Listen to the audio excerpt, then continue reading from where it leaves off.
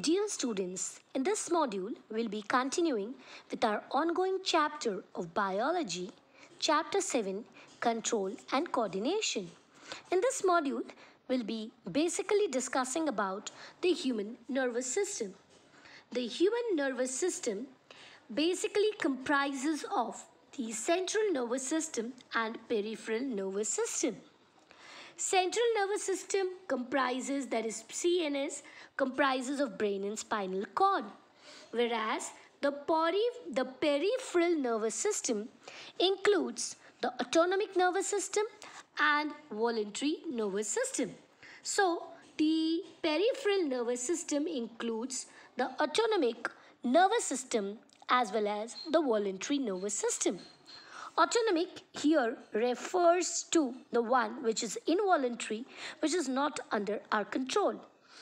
So this is referred to as CNS, that is the central nervous system, PNS, that's the peripheral nervous system, and ANS, that is autonomic nervous system. The autonomic nervous system comprises of sympathetic and parasympathetic nervous system. Talking about first, that is the central nervous system. The central nervous system, that's the main division, which includes the brain and the spinal cord. The brain, that is the encephalon, and spinal cord, that is the myelin. Brain is situated in head and the myelin is located in the neck and trunk. Moving on to the brain, that is the encephalon.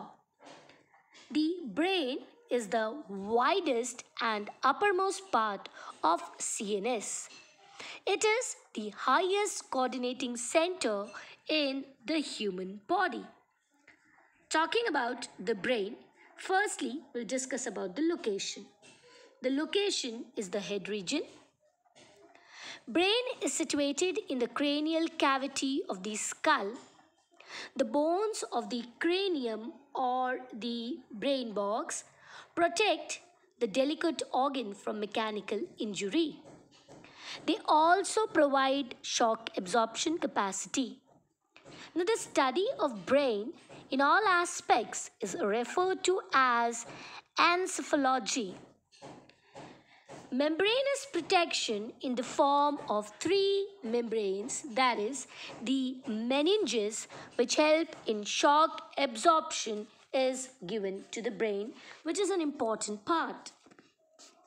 The meninges which are present, they are basically the dura mater, arachnoid matter and pie matter.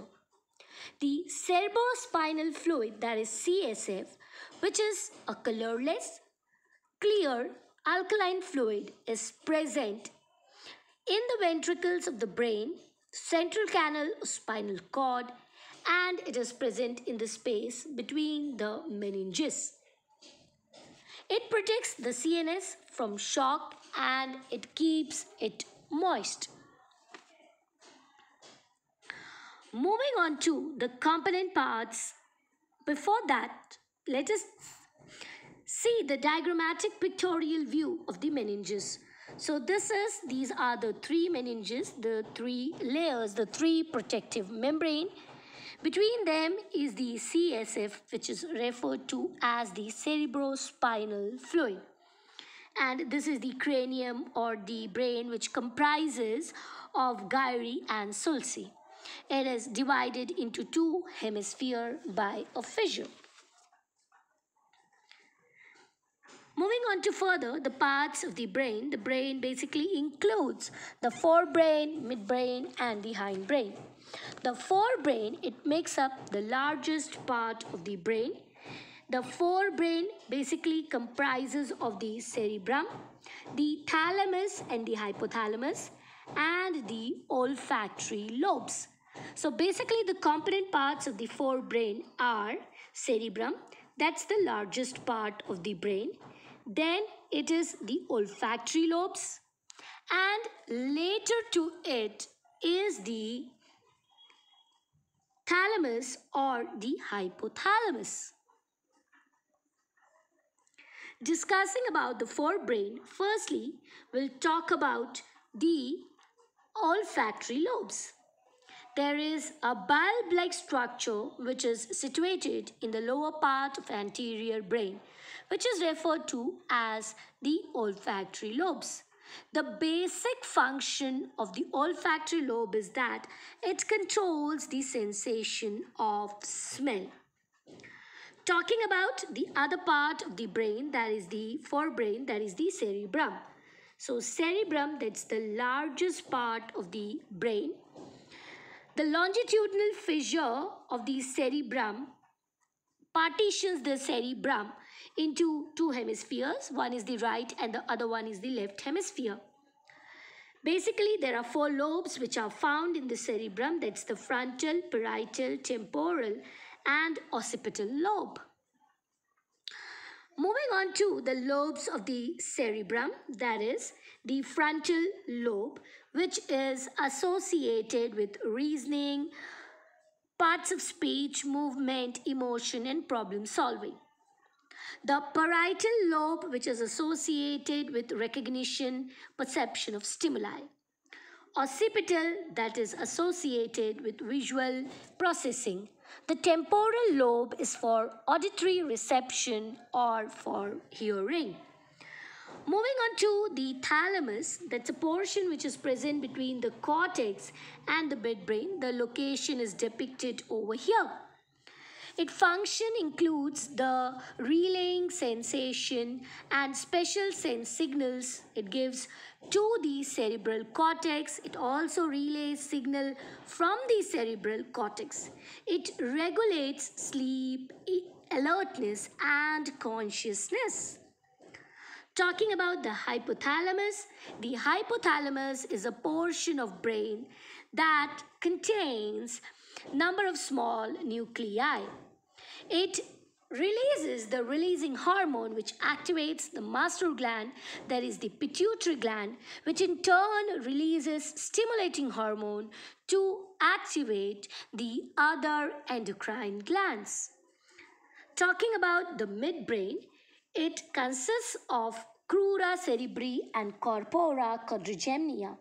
It is a small region. The superior colliculi have centers for sight and the inferior colliculi have centers for auditory reflexes. Midbrain function is to control reflex movements. Talking about the hindbrain. The hindbrain is basically made up of three parts, which is the cerebellum. So it can be seen in the diagrammatic representation over here. There is cerebellum, the pons and medulla oblongata. Cerebellum, it's the second largest part of the brain. Cerebellum maintains posture, equilibrium and muscle tone. The function of pons varolii is to control some aspects of respiration. Medulla oblongata is a rod-like structure which continues into spinal cord. The function of medulla oblongata are to regulate the rate of heartbeat, breathing movements, to regulate blood pressure, swallowing, coughing, sneezing and vomiting.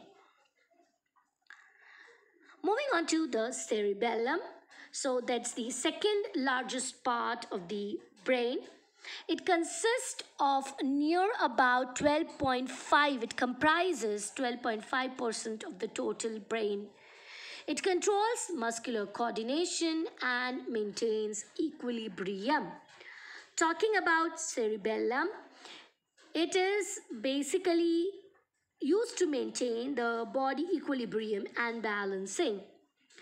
Medulla oblongata, as depicted over here, contains the cardiac, respiratory, vomiting, vasomotor centers. It controls functions such as breathing, heart rate and blood pressure. Pons varolii is a structure that's located on the brain stem. The pons relay sensory information and it aids in relaying other messages in the brain. controls arousal and regulates respiration. That's the main function. Spinal cord is a structure which is near about 45 centimeter long. It continues from medulla oblongata and extends up to the lumbar region, as can be seen in the diagrammatic representation over here. This is the sectional view of the spinal cord. It has a central canal that is filled with CSF. 31 pairs of spinal nerves, they emerge from spinal cord, and they are mixed nerve because they conduct both sensory and motor impulses. 31 pairs of spinal nerves, they arise from spinal cord. Spinal cord acts as the center for reflex action. In this module, we carried out a detailed discussion on the central nervous system comprising of the brain and spinal cord. Hopefully, you must have garnered all the concepts thoroughly. Thank you.